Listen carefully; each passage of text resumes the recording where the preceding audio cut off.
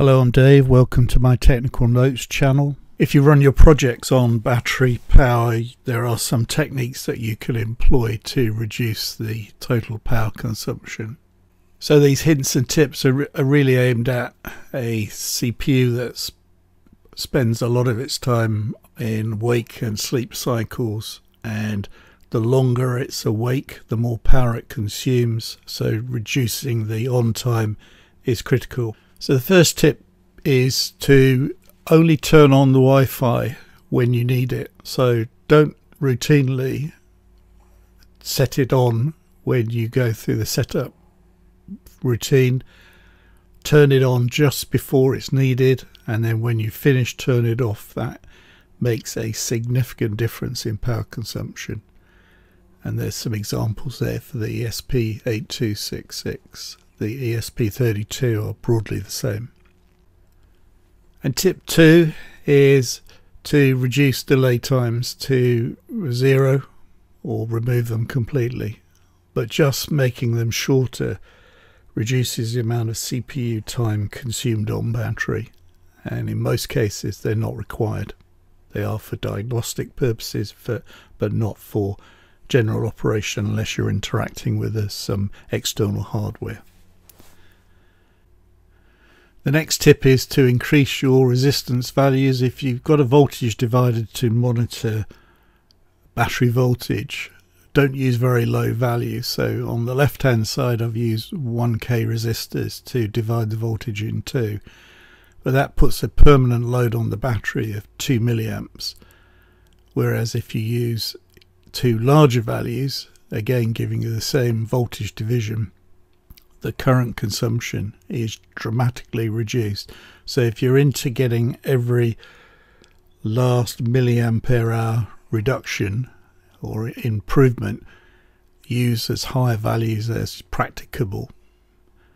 And in both cases I've assumed there's no current flow into the ADC input, but in practice there is, but it's usually very small. And this tip is only turn on GPIO pin outputs when required. So leave them as inputs until you just need to use them. A lot depends on your external circuitry. A GPIO pin will either source or sink current and consume power from the battery. So don't turn it on until it's absolutely necessary to be used. So just before, and then switch it back to an input just after you've used it. In this tip, just changing the serial speed, the baud rate of the serial port, can make a big difference in time consumed by the program. So on the left hand side, it's a simple program to print hello world and temperature, whatever, and that takes approximately 30 milliseconds to complete. Each serial character takes the baud rate times 10 bits to complete. So but on the right hand side, if you improve the serial speed, to this case I've used 15200 baud, exactly the same function takes a fraction of the time. So it's 30 milliseconds saved, but it's 30 milliseconds of battery power that you've saved when you're trying to get the absolute maximum from your battery life. In the IDE there's a function called show timestamp, which I pointed to there. So switch it on and monitor the time.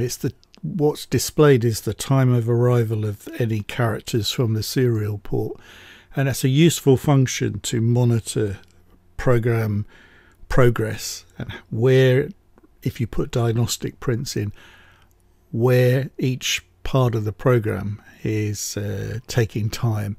And if you're on battery power, your aim is to reduce that down to a shorter possible time. In summary then, some fairly basic, simple, common sense tips, hints and tips to reduce battery power or consumption when on battery.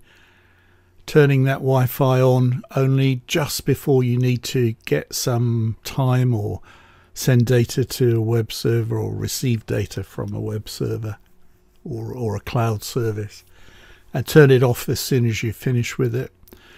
Remove or reduce all of your delays, increase resistor values across your whole design to as high as is practicable. Only switch your GPIO pins to output when needed or when your loads require it.